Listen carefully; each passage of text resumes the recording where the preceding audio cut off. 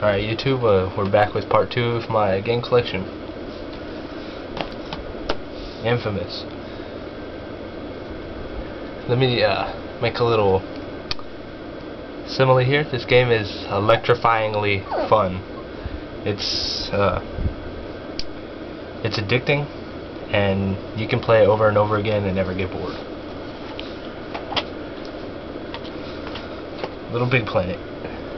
One of the best games on PS3. Just sheer fun. Just run around with your friends, jump up and down, do stupid stuff, make levels, play other people's levels online.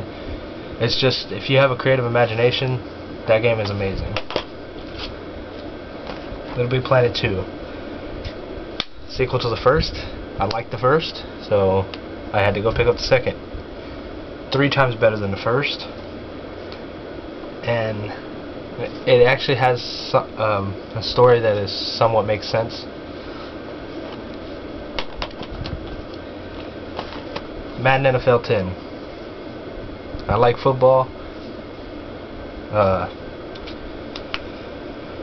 Madden 10 has some drawbacks, like the graphics weren't all that great, but they started introducing the Ultimate Team in this game, so it was awesome.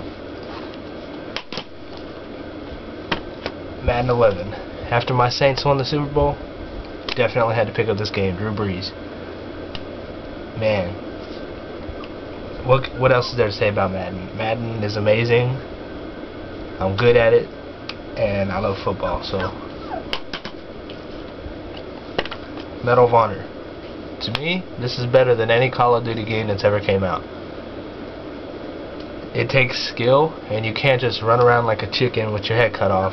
You have to actually work in strategic patterns with your team to get the kills and win.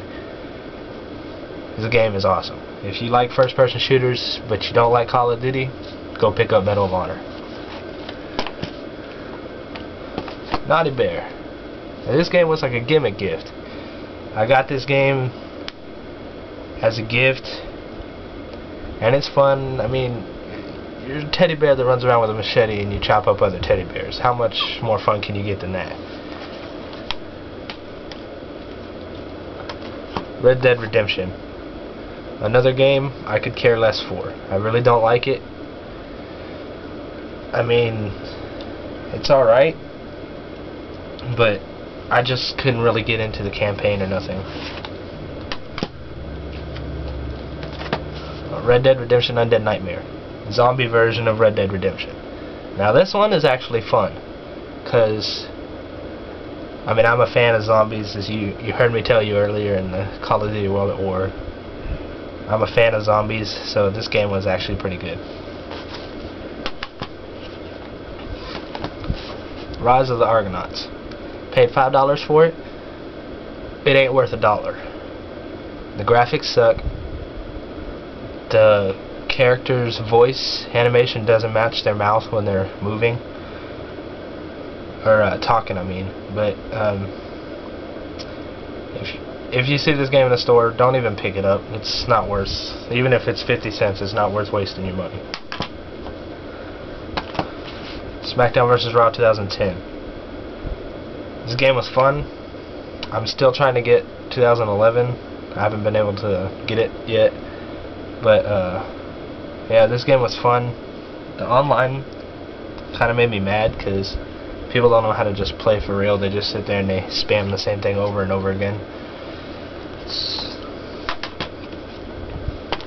Toy Story 3. My favorite Pixar film. If you liked the movie, you're gonna like the game. PlayStation has exclusive where you play as Zurg. That is fun. You get his own car, you get to shoot his gun with the tennis balls in it, and it says it's supposed to be like a child's game, but I'd like to see like a 4-year-old beat this game. This game actually has some hard parts in it.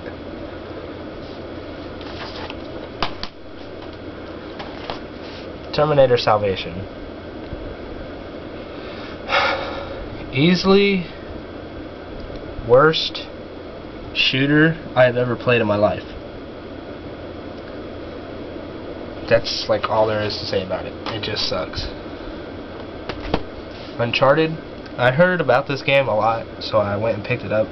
And I didn't play it for like 2 weeks after I bought it because it really didn't look that interesting. But I finally put it on my PS3 and I could not put the controller down.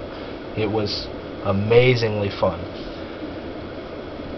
Like, just it's like a male version of Tomb Raider. It's like the best I could describe it to somebody who hasn't played it before. But it is very fun. If you own a PS3, must buy.